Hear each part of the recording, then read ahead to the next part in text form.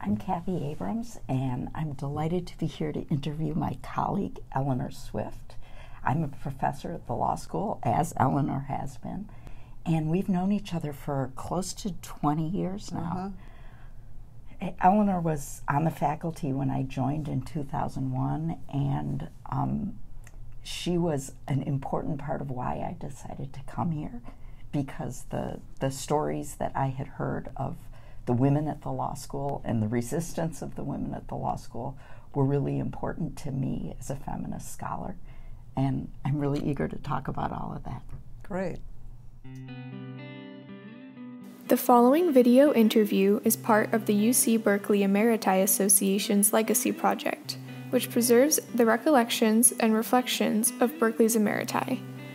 In conversation with a colleague of their choosing, Emeriti are invited to discuss their academic careers, including contributions, accomplishments, and challenges, especially as they relate to campus history. This recording is intended to provide a personal record of value to the family, friends, and colleagues of Emeriti, and to document the history of the Berkeley campus as it pertains to the individual's department, school, and college. Okay, Eleanor, you graduated from law school in 1970, and you joined the faculty of Bolt Hall School of Law, now Berkeley Law, in 79. What did you do during those 9 years? I had two wonderful clerkships with a district court judge first in Hartford, and then the D.C. Circuit, Judge Bazelon. So, and I also had my son as a child, and so I had a kind of a part-time clerkship with Bazelon. But he was a great person to work for. Boy, he's a famous judge. He's a famous judge. What was the experience like clerking for him? Well, he loved me, and he was known to be rather acerbic with some of his clerks, but I never got that side of him. Wow. So he was very, very avuncular. Very good experience. That's great. Yeah. And then I moved to Houston, Texas with my husband and my son, and I practiced at a very large law firm, Vincent & Elkins, and I did civil litigation. So I did that for 5 years, and then the idea of academics arose. Was it something you thought about before when you were in law school? I don't think really, because I was kind of a product of an academic environment growing up in the University of Chicago area. So I wanted to be practical and change the world, and I thought I could do that better in practice. But after my I practiced with Vincent & Elkins for 5 years, and at that point, many major law schools were really looking for women. And so this was 78, 79. And they called Yale, where I went to school, and I was one of the names that they gave out. So I got calls from several law schools and had interviews, and I just decided it was time for me to leave practice. I really didn't want to be a partner. I didn't want that kind of work schedule. Mm-hmm. And I was divorced at the time, so it was really just me and my son. And so I decided to take the academic role very seriously. And I interviewed at a couple of law schools, and I just very much liked the Berkeley attitude, the history of UC Berkeley and the free speech movement, etc. So I was trying to be an activist at the same time as a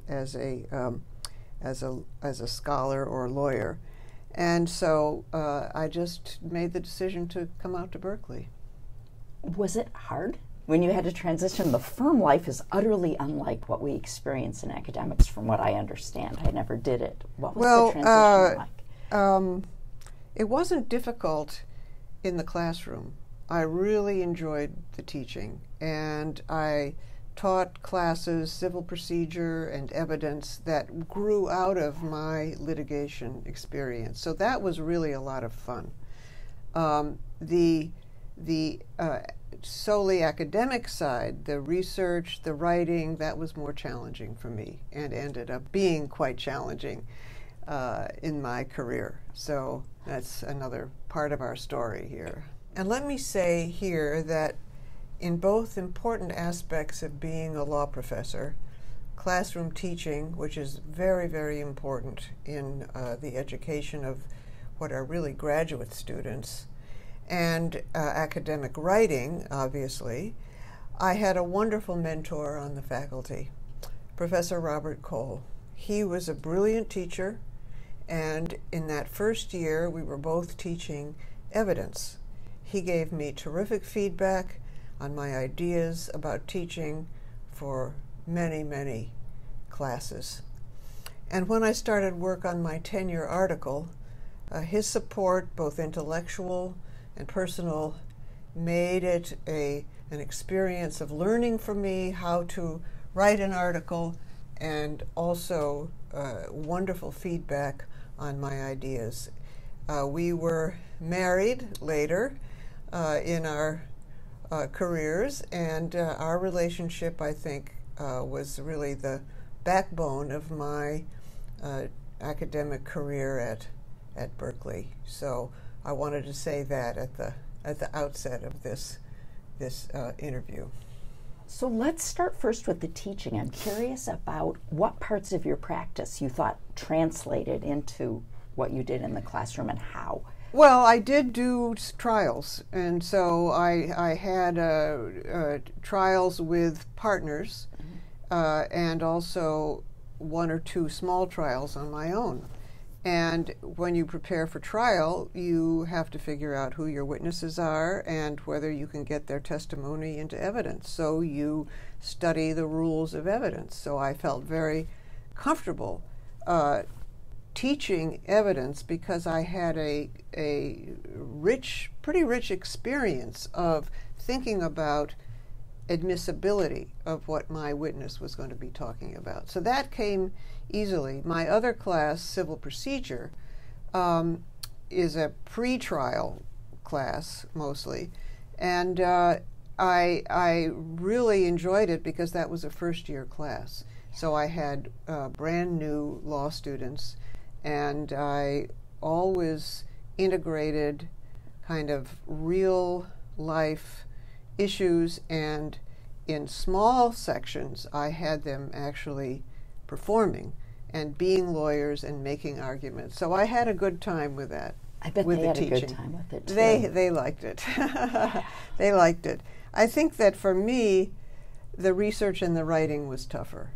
Why do you think? What seemed, did it just seem outside your experience? It seemed outside my experience, and I didn't really know what the standards were and what kinds of topics would be approved or disapproved. And it's hard work. I mean, as you well know, scholarship and getting it published and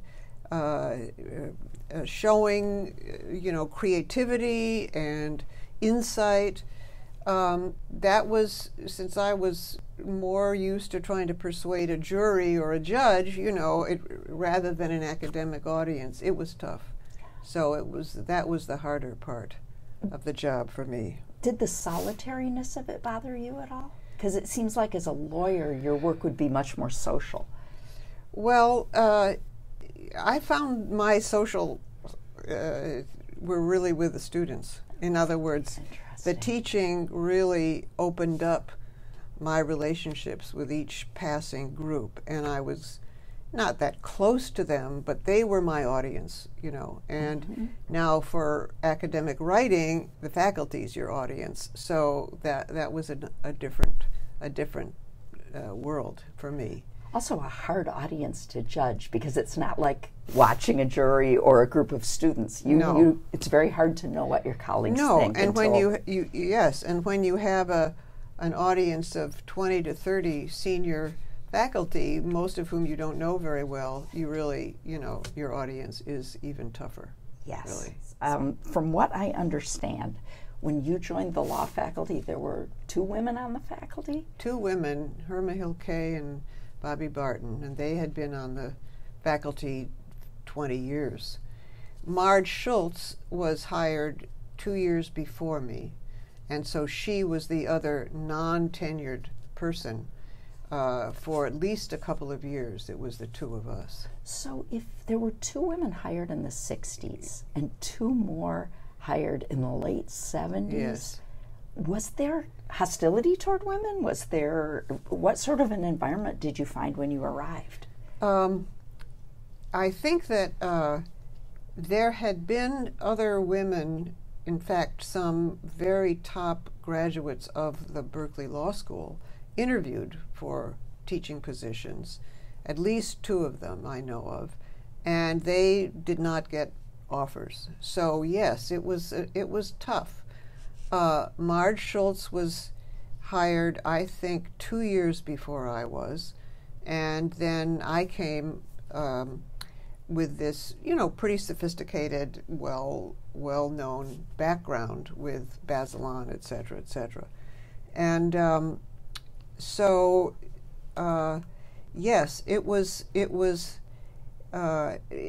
anything that I feared at the time, but certainly as the early years went by, it was clear that the older men on the faculty were not that into younger women in their field. They didn't really like it. So I think, as we'll talk about the tenure issue. Yes. Yeah. Did you, was it mainly in terms of judging scholarship that this resistance on the part of the older male faculty came out? Was it expressed socially? Did you see any other signs of an environment that was uncomfortable? I don't think there was much sociability with a lot of the top faculty, male faculty. I think that it was in the evaluation of the scholarship and a sense of 2 or 3 people, particularly in the field. Marge's field was contracts, my field was evidence and procedure. The top older men in those fields were very much against both of us. Yeah. So Marge was denied tenure in 1985. Yes. And you in 1987. Yes. And from what I understand, you left the school at that point. I Is left that right? the school. I walked out. And so you thought the environment was not receptive when you came, and 2 women are then denied tenure. Mm-hmm. Did you think about taking any kind of legal action or filing a grievance with the university? I didn't right away at all. I was very happy to just leave, to think about what else I could do, probably some type of practice. And I was very happy to be a little more at home. My son was in his teenage years, and so I was more related to his high school experience, which I enjoyed a lot. And so it wasn't, I left the school in the spring with the end of the academic year, spent the summer and a couple of months in the fall, and then I was contacted by Sally Fairfax, who was a professor and was working under Doris Calloway, who was the provost of professional schools at that time. And Sally met with me for coffee, and she said, I think you should file a privilege and tenure grievance. And if you do that, then we have evidence that will support you.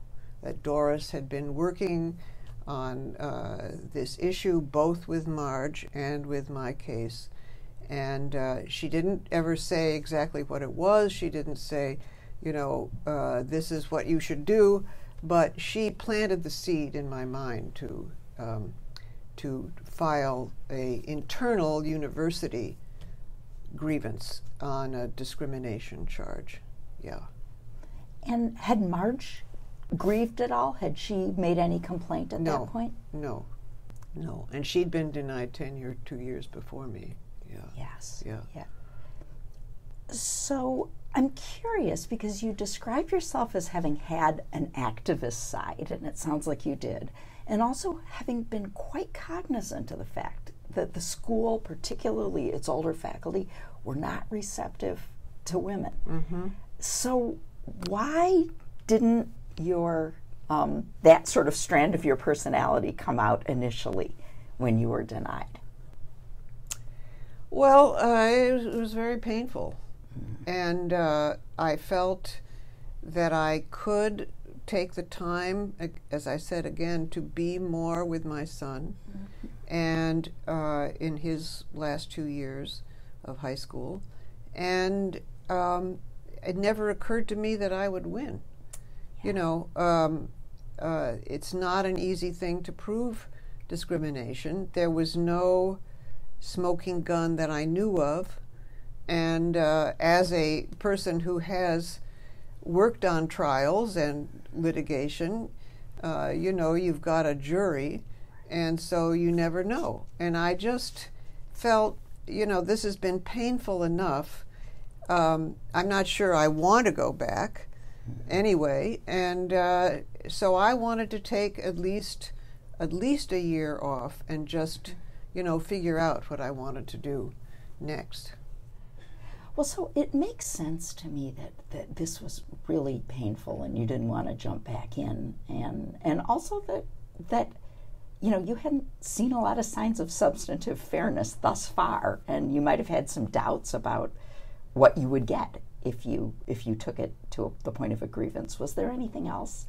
Well, I think the provost for the professional schools at the time, I believe, my memory is a little shaky, that I went and talked to him because the provost changed during the summer that I left the law school.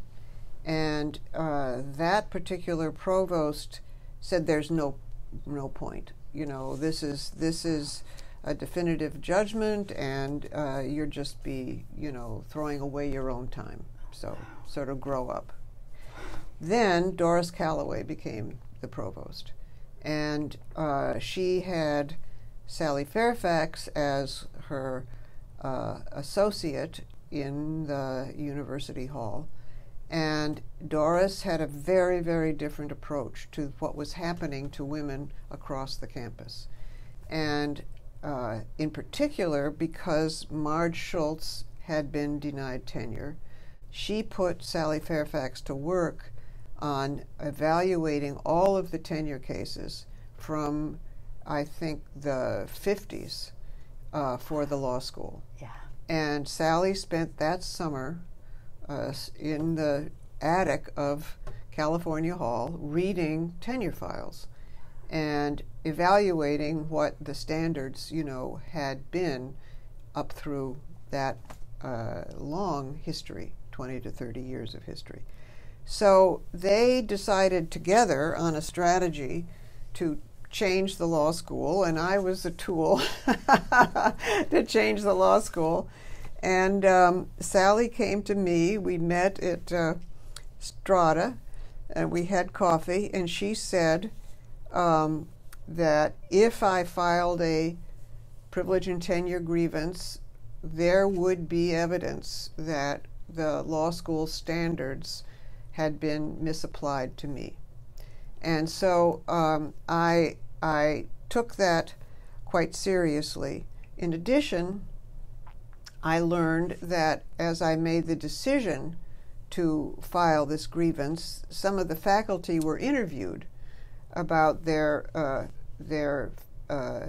evaluation of my case. And Professor Herma Hill-Kay is well known to me to have made the statement that the man before me and then my case, she said the only difference she could see between the two tenure cases was my gender. And she would have testified to that if this had Herma. actually gone to court. So that was pretty, Yes. that pushed the administration also to try to find a resolution that would not require, testimony in court. So Also, I believe that the Vice Chancellor, Rod Park, at that time, made the suggestion that there be a comparative review, that my grievance could be resolved by a committee that would evaluate the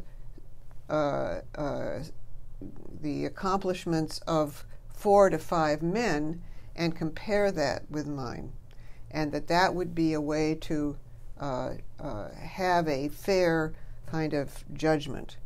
Now, was March part of that comparison? No. Or was it was just your scholarship? It was just mine, right. Yes. Because then, yes. So then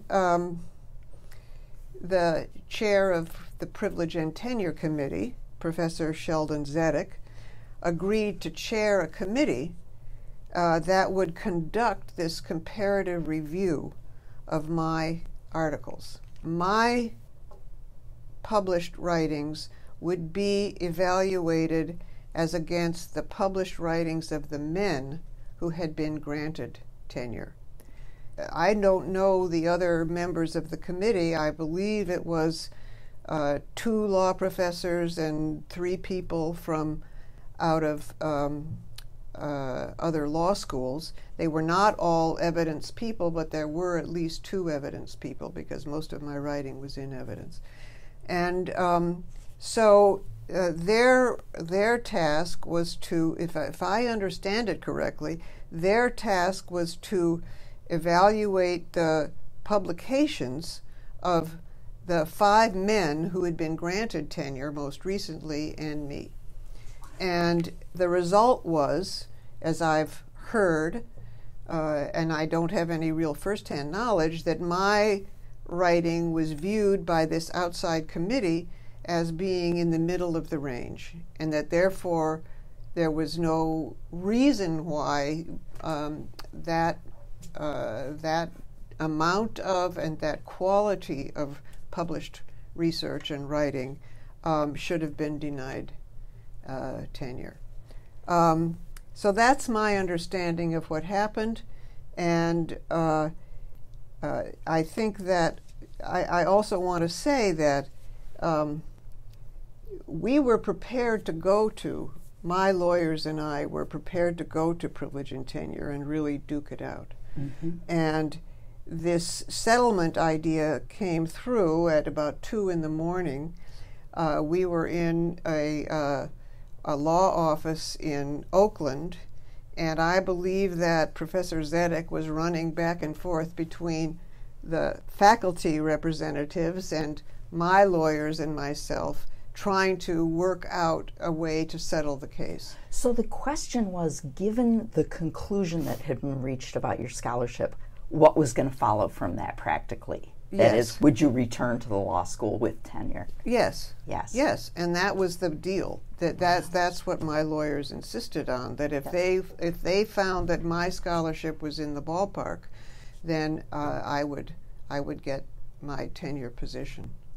Right. It's an amazing story. Yeah, it is. You know, when you think about an institution being so proactive in terms of conducting a review of what had been happening at the law school, understanding how you fit into it, and then you're sort of lawyering up and getting ready to go to the mat on it. I mean, just a lot of proactivity on both sides. Well, there were 2 other cases of women at that particular time, and both of them used my lawyers after I had found them and trained them. And one was Jenny Harrison in math, and the other was Margaretta Lovell in fine arts, and they both received a kind of evaluation of their work in the same way that I did, and they used my lawyers to do that. So that was the kind of high point and of uncovering discrimination in so many different areas of the campus. And hopefully, you know, it was a turning point where people, first of all, the younger people, the men at the law school, my age and younger, they were totally behind me. I mean, they, and behind Marge, they didn't like at all what the seniors were doing and what they sat in the meetings, you know, and so they heard the discussion. So I think that this was, in a sense, also a turning point in the introduction of a whole different type of man in academia that was open to the idea that there'd be women. They wanted women colleagues. Yes. So that was, I think, you know, 1987 and later, that was what was happening, I think. Yeah. And, you know, as someone who, I started teaching the year Marge was denied tenure, and so I feel like I was the beneficiary of that different kind of man, because I think that was happening probably not as dramatically as at Berkeley, but that sort of reappraisal was happening at a lot of law schools. I think so. Yeah. So you came back to the law school in 1989, and despite the fact that your immediate cohort widely supported you, it must have been strange to come back. Can you tell me whether it was difficult and what moments helped you through? Well, it's much easier to be a happy winner than a sore loser. I went first to the office of the dean, Jesse Choper, and he is very, he handed me my keys. And he said, Eleanor, if you have any trouble with anybody, you tell me. So, you know, they understood what had happened. And when I went to the first faculty meeting, Herma K sat beside me. So, you know, people were very welcoming. And they understood the stakes of it. Yeah. And I think that actually Marge had been voted tenure just the year before me, but I think it was just undeniable that the fact that I filed the grievance, you know, made that happen. They reconsidered her case? Yeah, they reconsidered the case. That's so interesting. And of course, by the time that case came up, that decision came up, there were tenured men of our age group who were totally in favor of her, you know. So the whole thing changed around 1987, 88, 89, and that was really the turning point. Yeah. So you came back to the law school sort of a victor then. And, absolutely. And I'm wondering what you think about as your most important accomplishments once you returned to the law school for keeps. Well, I loved the teaching. I continued to teach evidence in, I think, very creative ways. I continued to teach civil procedure, and because I had had 5 years of practice, which many of the faculty had not, I really tried to integrate practice role-playing in the classroom so that the students would act as lawyers making an argument about the case we just read, or about how would you interpret that case in the next iteration. And I would write little scenarios of, you know, disputes, and they would play the lawyer, and usually two of them, so that they would practice together and develop their ideas together against two. And yes, that takes up time, but it was really a great, particularly in a small section, it really was, I think, a wonderful way to learn civil procedure. In evidence, I just had a lot of practice problems, and we worked on problems out loud in class, and 10 people were assigned to speak up for each week because, you know, as you know, some people aren't prepared, and it's just awful to call on someone, I'm not prepared. So I always had assigned groups to work on these problems. So I always tried to integrate real applications of professional argumentation into the teaching of these two classes. And since they are litigation classes, you know, it seemed to me that was very justifiable. So I loved my teaching, and I taught a couple of other seminars with colleagues, younger colleagues, and those were also, I think, very successful. So Eleanor, I have a question about how this practice-oriented approach worked in evidence, because your evidence classes were epically large. Yeah. You know, students sort of waited semesters to take the class with you. How did you manage those kinds of exercises, even using 10-person panels? How did it work in a class with 100 people? Well, remember is that each class, each week, there were 3 classes. So I had groups assigned to prepare arguments back and forth about the case that we were going to read or the problem that I created.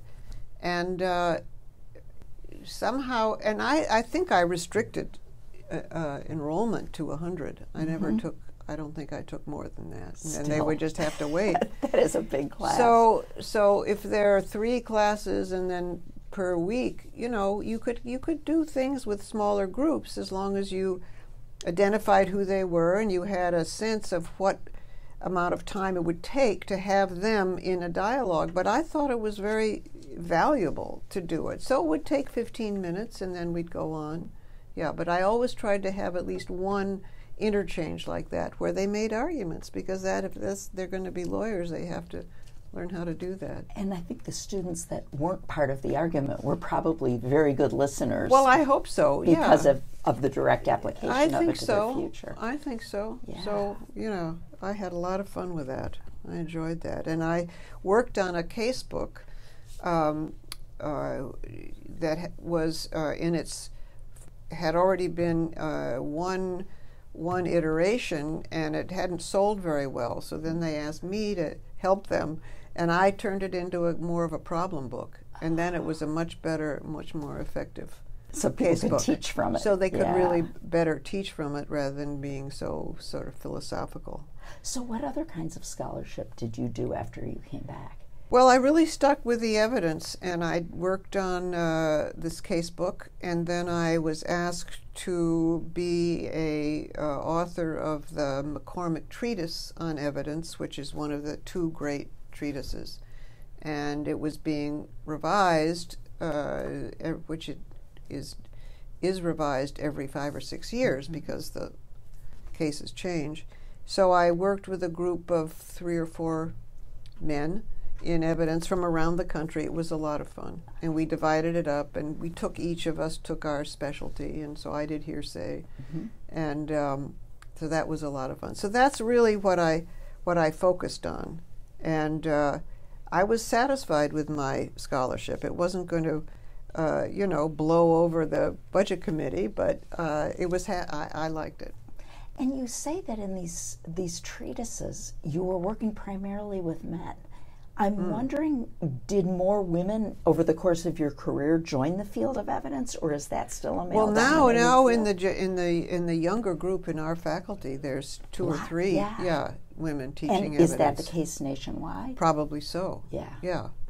I assume so. I don't know. Maybe it takes a while for it to trickle up to the point of editing a treatise. Yeah. Yeah. Well, I've just retired from the McCormick, so I can and I have suggested the younger woman colleague to be my replacement. Yeah. So I hope that'll happen. We'll see. Yes. So then I branched out into kind of trying to put what I really believed in, which is clinical education, as not the main thing that people do in law school, but that is really such a wonderful learning tool. So Steve Sugarman asked me to teach a companion class to the clinical class that students working at the East Bay Community Law Center were taking. And the key point in successful clinical education is to have a companion class where they're studying the tools that they're using, the way to which to relate to clients, particularly clients of color and clients of lower economic status, and how to turn their legal knowledge into the ability to work with a client. You can always make your argument in court, but to find out the case, get the facts, analyze it, have the client believe in you, particularly if they're a underprivileged person. That was the issue that we addressed in the East Bay Community Law Center. So I taught that with Steve for 2 years, and then the people running the law center said, well, we don't think we need you guys anymore. We want to run the class ourselves. And I said, well, okay, but I'm going to stay with it for 2 more years and make sure everything is going. So Steve stopped, I continued. And you partnered with somebody from EBCLC? Yes. So the director and one of the staff attorneys. So there were 3 of us teaching. So that was just fabulous. I loved that. And of course I got to know the people in our law center and worked very, very well with them, I think. And then because EBCLC was so effective and popular, Herma, the dean, then asked me to chair the committee which would explore having in-house clinics at the law school. EBCLC was out in the community because it was a community center, but all over legal academia, schools were beginning to really explore this type of legal education, clinical education. And so I chaired the committee because Dean Kaye appointed me, and we proposed the first clinic, which I believe was the International Human Rights Clinic, because we had kind of a group of people in the building doing that already. And the faculty voted for this proposal of how to start a clinic, how to give credit for the clinic, who to ask to lead the clinic. The whole package was part of our committee report. And over the years, we now have 3 very vibrant in-house clinics: death penalty clinic, law, technology, and public policy, and then the international human rights. So, and those clinical faculty are as close to being full-blown, members of the faculty than I ever imagined would happen. They do write, and they're more engaged in teaching perhaps than the regular faculty, but they come to all the committee meetings, all the faculty meetings, and there's a few little distinctions, but basically I think they're pretty comfortable within the faculty. And was that something that you said that they had sort of succeeded and become integrated beyond what you had anticipated? Oh, yes. But did you have the goal of creating a kind of a clinical position that where the occupants could enjoy greater parity? That was their goal. That was their goal. They taught me that it was not really what they wanted to be fully second-class citizens. They wanted to be, 90% citizens. Yeah. So they don't have everything, but no, absolutely, they were very committed to, increasing their role within the school. So that wasn't me. That was them. And so at some point, I think it was shortly before I arrived in 2001, the school had appointed a kind of director of the whole clinical enterprise, somebody that was brought in from another school. Were you a part of creating that position and thinking about how that person would lead a group of clinics? Well, I'm sure I was. I don't really remember. Yeah. So Chuck came and was a regular faculty member, given the task of running the clinic. And I think there was a little friction there because the clinical people felt, we don't need Chuck, But he was a bridge, and it satisfied the people on the faculty who weren't fully, prepared to embrace clinics like that. And then at some point he withdrew and does his own thing. Right. And he's a faculty member, and I think they were much happier. So our clinical faculty sort of rotate now, running the clinic. Right. That's right. So that was a very interesting turn. Yes. When they became really independent.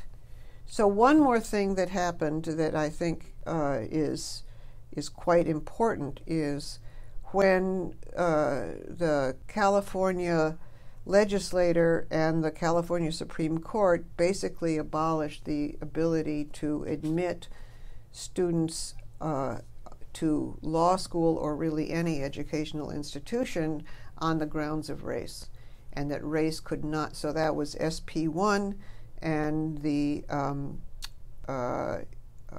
Proposition 209. So this decimated not necessarily the admission of people of color, but they didn't come. And they didn't come probably all over California. We had one student in 1998, a student of color, and no prospect in sight that we could really turn this around. So it was pretty scary.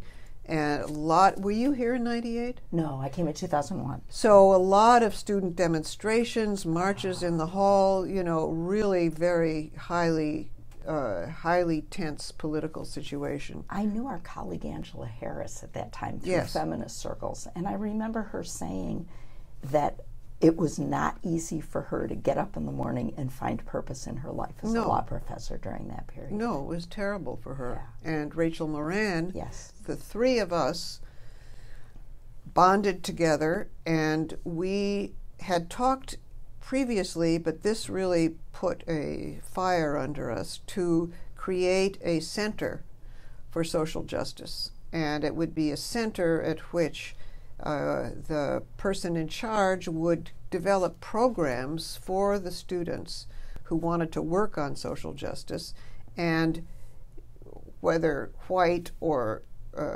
African American or Hispanic, it didn't matter, but we thought that center would be a beacon, in a sense, for students to think about our law school as a place in which they could thrive. And so Angela, Rachel, and I worked on a plan for it. I think I was associate dean at that point under Herma. And we went to Herma and we said, well, we need $50,000 to start this center. So she and the three of us went to lunch at the Women's Faculty Club with a very wonderful donor who had given $50,000 to start a kind of a crummy constitutional law research project. And no one had ever picked it up. No one had ever started it. No one wanted to do it, blah, blah, blah. So Herma said, well, would you consider shifting your $50,000 gift to start this center? And he said, absolutely. So that was great. So we really got going in 1999. So Eleanor, you mentioned in the course of your last question that you were serving as associate dean under Herma. And I think about that and I kind of marvel. I was associate dean for a while, and that job is not for the faint-hearted. It is a very demanding job. And I think about how it must have felt as somebody who had to bring an action against the university to get tenure, to then be associate dean. How did you think about taking on that responsibility? Well, it was several years later. Herma was appointed dean, I think, in 1992. And my husband, Robert Cole, served as her associate dean. In fact, he led this movement for the solution to the admissions process. And he wrote the Cole report with help of some other faculty of how to change our whole approach to admissions in order to really sell the school, be more aggressive in the admissions, but also show our values. So he really changed the whole face of, in addition to some of the things that happened in the school, his work on admissions really changed and turned the situation around. So and I think that's still true. I mean, we're still known for having a different kind of an admissions process. I think so. And, it's been incredibly effective at increasing the numbers of students of color at the school. Yeah, that's great. So, well, I think that Herma, you know, she's a very canny person, and I think she picked me because she knew I would do the job and really devote myself to it. And by that time, the really negative faculty who had been so hard on Marge and me, you know, that's almost 15 years later. And many of them had passed away. The worst ones had. Yeah.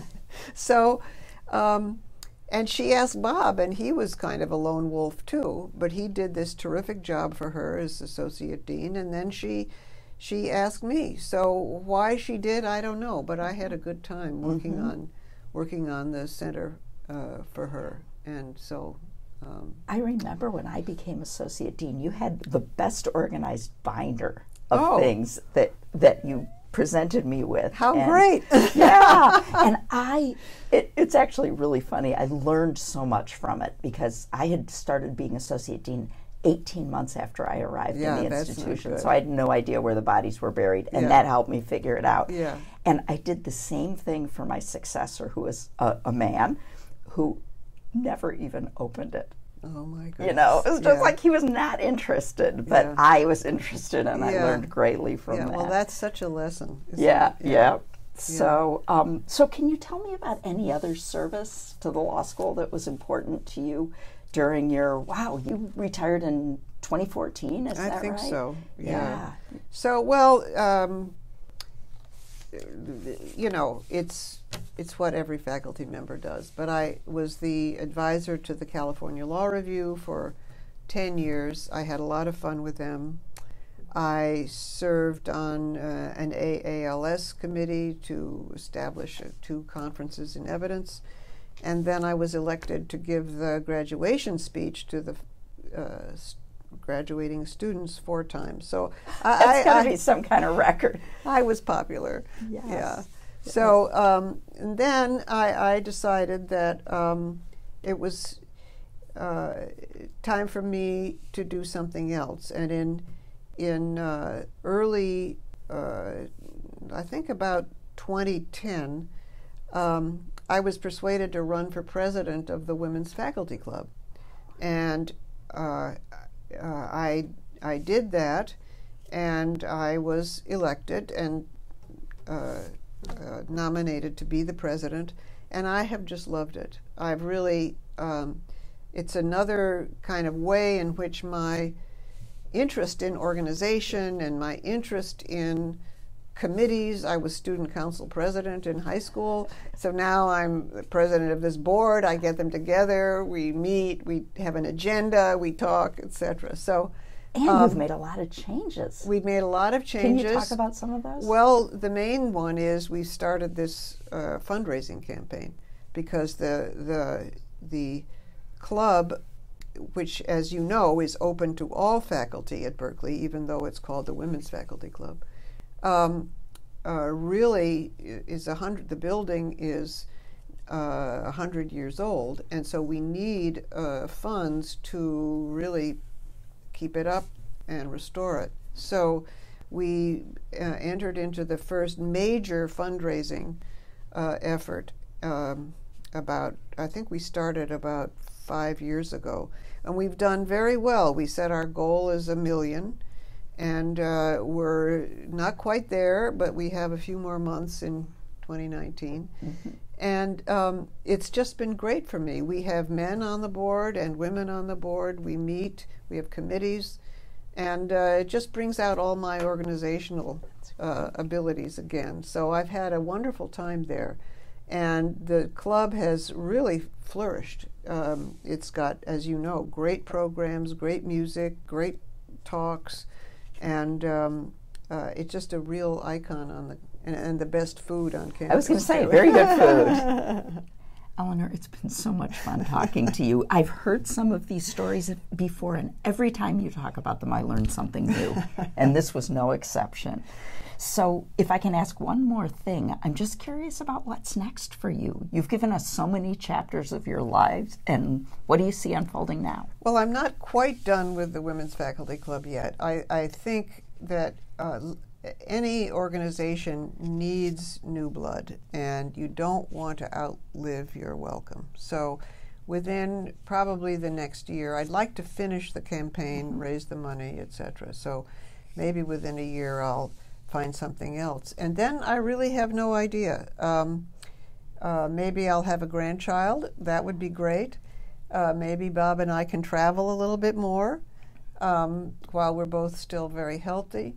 And I might find something in the community. I really don't know. So thank you. Oh, this was great. Thank you. I enjoyed it so much. Good.